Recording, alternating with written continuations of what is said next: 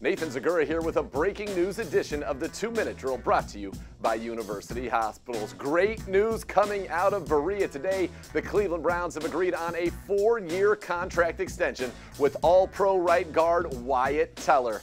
Teller thrilled to be a part of the Browns for the foreseeable future and had this to say about this historic day. I'm wanted by a team. I'm given an opportunity, and that was Cleveland. You know, they gave me my opportunity to start, to really play. They had no question that I was going to be the starter. That's exactly what, Coach Kitchen said when I came in. I had a conversation with him and said, man, I got you to be the starter. And then I got a full off season with Coach Callahan, a year ago, and took a big stride in technique and fundamentals. And then this year, getting a little bit more consistent, not having splash plays or bad plays, and it truly is amazing. I'm thankful that the fans of Cleveland. I mean, offensive linemen are loved. They're glorified here, and that's just a special city.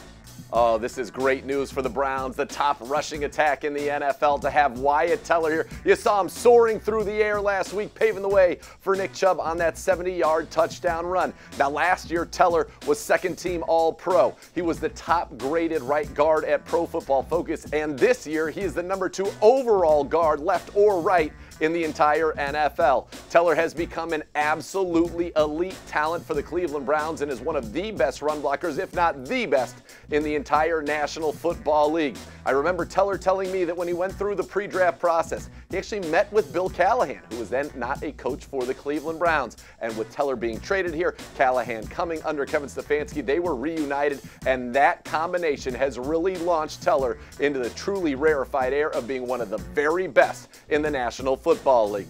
Here's what General Manager Andrew Berry had to say about signing Teller to keep him in the brown and orange. Wyatt Teller's NFL journey is a remarkable story of resiliency and work ethic.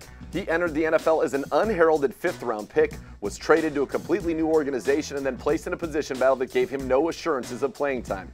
Yet, rather than bemoaning his lot, he looked at his challenge as a great opportunity.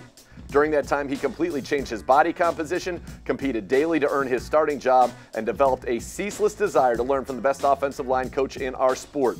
To see Wyatt turn himself into one of the top guards in the game has been an enormous pleasure. Congratulations to Wyatt and his family, but please, no more alligators.